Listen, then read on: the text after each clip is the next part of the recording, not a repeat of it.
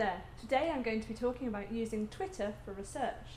If you've never used Twitter before, check out our earlier video on the basics of Twitter to get started, and then come back here when you're done, okay?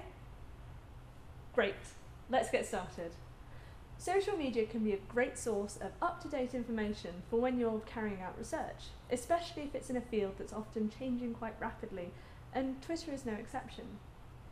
A really good place to start is seeing if companies, government departments, research organisations or other bodies are on Twitter, and then to follow their accounts.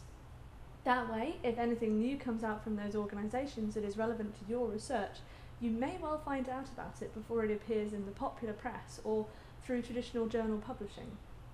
For example, if you're looking at environmental pressures in certain countries, following that country's National Environment Agency is going to be a good place to start. You can also apply this tactic to leading individuals as well as politicians, CEOs of companies or heads of large organisations, or researchers working in a similar area to you. Again, you may well get the inside scoop on a lot of new research, and given that researchers are collaborating more and more through social media, you may well be able to not just learn from the individual researchers themselves, but also from their network, as they may well share other people's work and insights too. As social media moves so rapidly, so too does the information contained within it, so you can be fairly confident that the latest information will probably appear on social media before it does on a formal website and other such spaces. Of course, anything that appears on social media also has to be taken with a pinch of salt, and you should always take care to make sure that the information and facts that you've gleaned from your various sources is verifiable before applying it to your own work. Twitter is set up to find information fairly quickly, and you can start by seeing what hashtags people are using in your research area.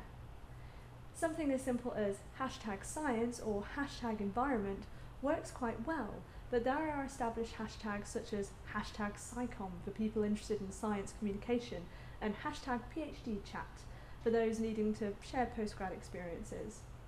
Don't forget to take advantage of event hashtags as well, so you can follow along with conferences that are relevant to your research, especially if you can't attend them yourself because they're halfway around the world. You can find hashtags using the search bar within Twitter, but you can also search by keyword, and Twitter will pull together tweets which feature that specific term.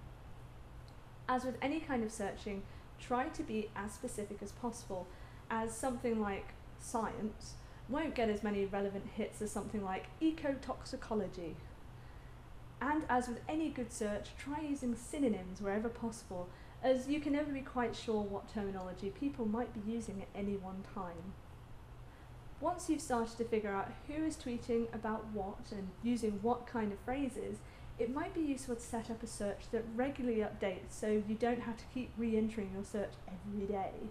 Well, there are a lot of extra tools out there that can not only help you manage your own Twitter account, but also keep track of all of that information that you've started to collect. One such tool is Hootsuite. Entirely browser-based, so you don't have to worry about losing anything when you move between devices, Hootsuite allows you to set up streams, which are self-refreshing feeds. You can use it with different social media platforms, and I think it works especially well with Twitter. You can also have streams separated into tabs, so you can keep everything organised. When you start using Hootsuite, it will encourage you to set up streams to reflect your main Twitter stream, where you can see everything from your followers. This is useful, but you can also set up streams based on a hashtag, a keyword search, or even mentions of a specific person or organisation that you're interested in. Once set up, the streams will refresh themselves, and you can also delete any that you no longer need just as easily. So, social media is a research tool, just another piece of kit to add to your research toolkit. Questions, comments, feedback, just leave them in the comment section below, and see you next time.